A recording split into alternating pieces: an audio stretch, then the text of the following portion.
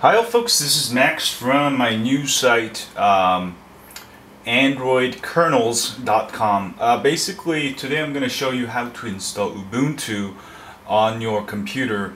The reason is that you can use like stuff like VirtualBox, but when you compile kernels it's like I have a Intel Core i7, it's super fast, and I'm running VM and it compiles like 10-20 times slower than if you had a native Ubuntu installed.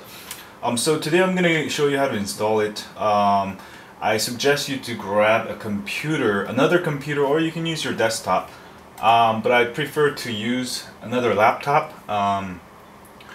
Anyway, first go to the Ubuntu site. If you type ubuntu.com and you come to this download site, you can download the 32-bit or the 64-bit depending on what you want.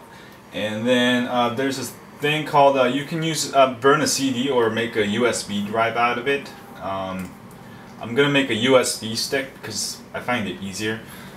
So grab like at least a gigabytes of a flash USB drive and plug it in, and you can download, there's a link, download the universal USB installer, and you come to pendrivelinux.com. So download both things, and I've actually downloaded it and I've plugged in my USB, and let me go look at downloads here, and I've got the USB installer and Ubuntu 11.04 for AMD 64-bit. It works on any 64-bit.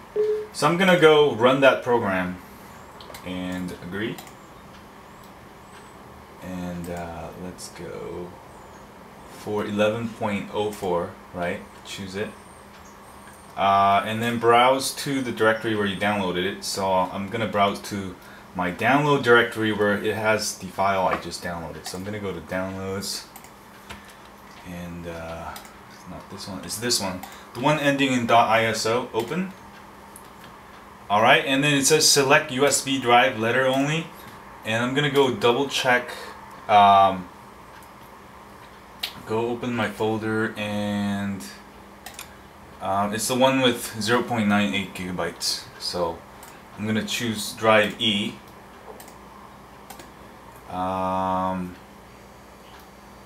Optional format.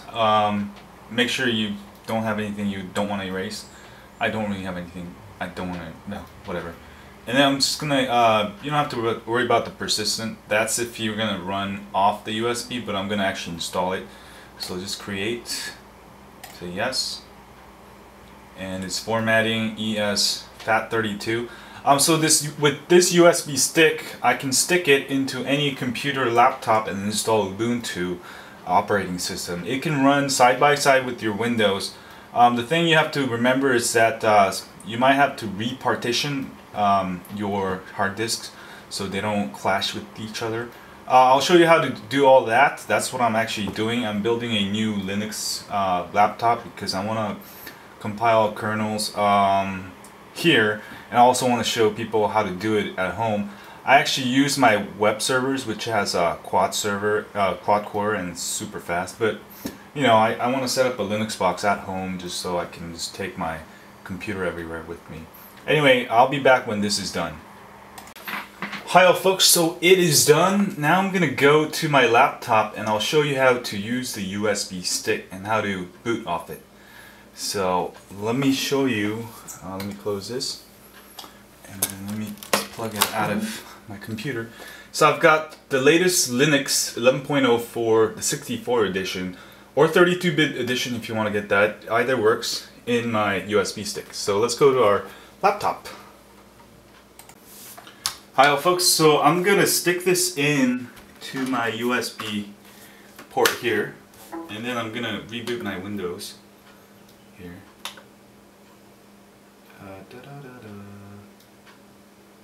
Restart, and then we're gonna try to get into the BIOS. Usually it's a setup that comes out when your computer starts. It's either F10 or F12, I'm not sure, or F8 or F2, but just pay attention to the login screen. You can always reboot really quickly. I think it's F12. Let me see. Sometimes you'll have to just look up your laptop name. Whoops. So I'm gonna do Control Alt Delete. I'm gonna try to get into the setup menu. I forget. Maybe is it F2? Uh-oh. Okay, I keep getting into the wrong one. Let me try it just F12. Uh-oh. I'm just gonna reboot. Maybe it's F10.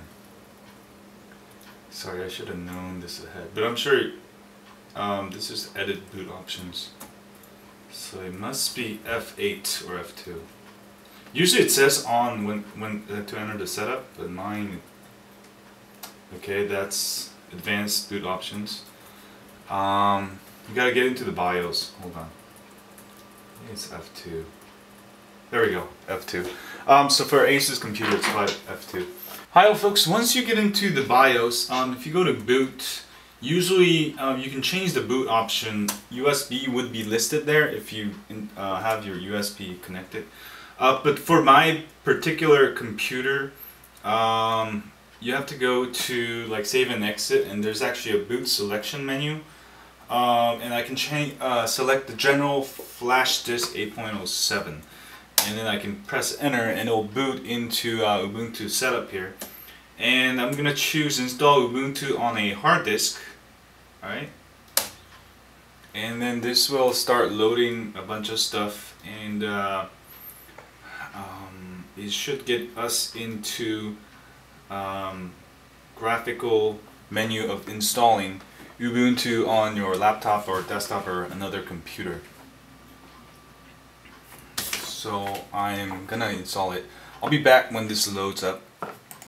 Hi all folks, so I've got some kind of error in it. RAM FS unable to find medium containing live file system, and it hangs there. So what I'm gonna do is I'm gonna reboot into it and try to, there's also a text menu you can use to install. So I'm gonna try that method.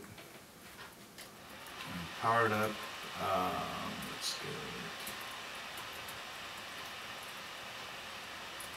And I think there's actually a boot into boot option, but I'm just going to go into the flash drive because that seems easier.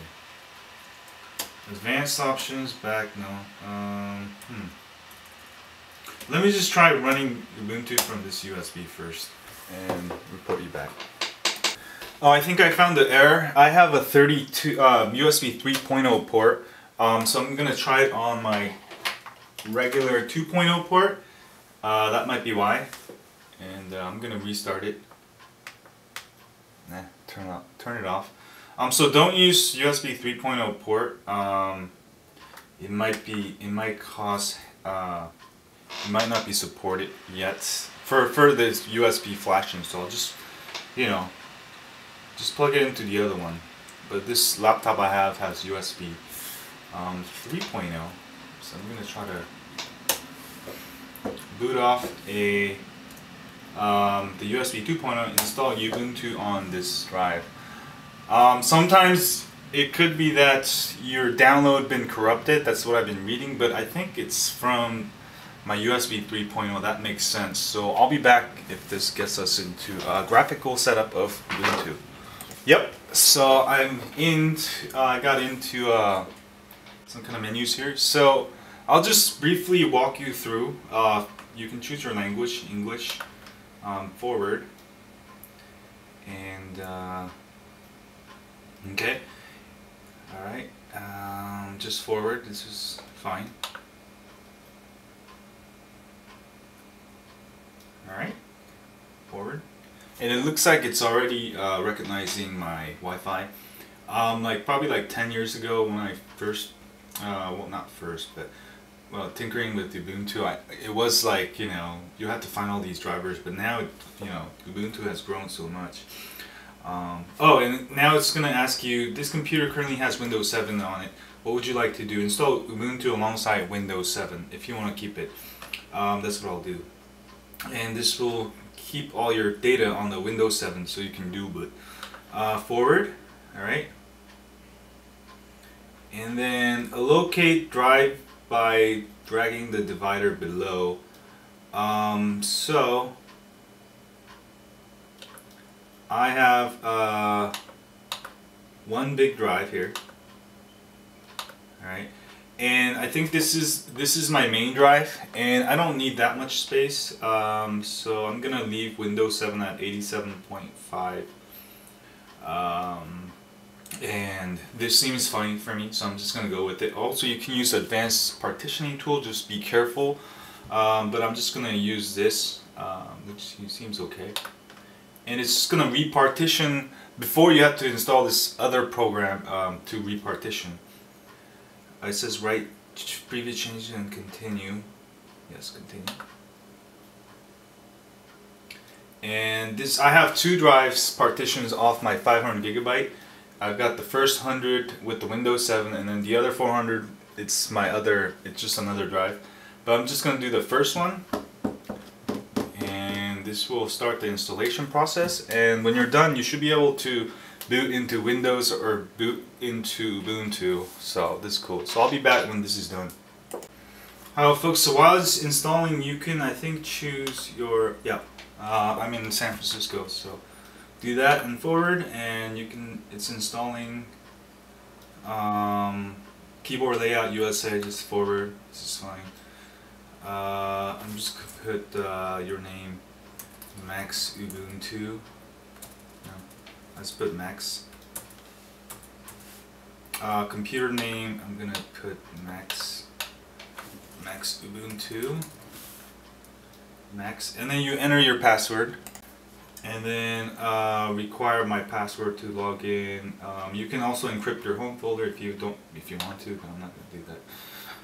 Don't feel like it. And which accounts would you like to import? You can also select accounts, I guess, documents and settings for these accounts. So you can, it'll load all your files, I think. You can check that if you want. Let me check it, see what it does. It should allow you to access your Windows 7 partition from your files on Windows 7 from your Ubuntu, I think.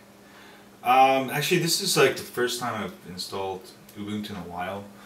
And everything's getting better. Before you had to do all these hacks. Now you just load up this flash and, run the setup program. This might be easy. Easier than Windows. So I'll be back when this is done. So it says it's done, and I'm gonna restart now. And I should have a fully working Ubuntu now. It says remove installation media, so remove your USB stick now, and set it aside for another installation on another computer. And you can always use this actually to boot into the live version, which runs off the flash disk too. I'll be back. Hi all folks, so I've rebooted. There's a bunch of options you can do. First thing I'm going to do is probably connect my wireless, and if your wireless is not working, then you'll have to figure that out, but most of the time you shouldn't have trouble. I would just say for beginners, I would just look for a laptop that works off the bat. So I'm going to connect to it real quick. I'll be back. So I've got it connected to my Wi-Fi and my browser is working. So we're all set. So that's how you install a Ubuntu on your laptop. This is really to show you, I guess, you can use this. I mean, I made this video for those of you who want to compile Android kernels, because it helps to have Linux installed and run it from native Linux. Anyway, that's all for now, and that's how you install Ubuntu on Linux. This was made for my new site, androidkernels.com. Don't forget to check it out, and subscribe folks. See y'all later.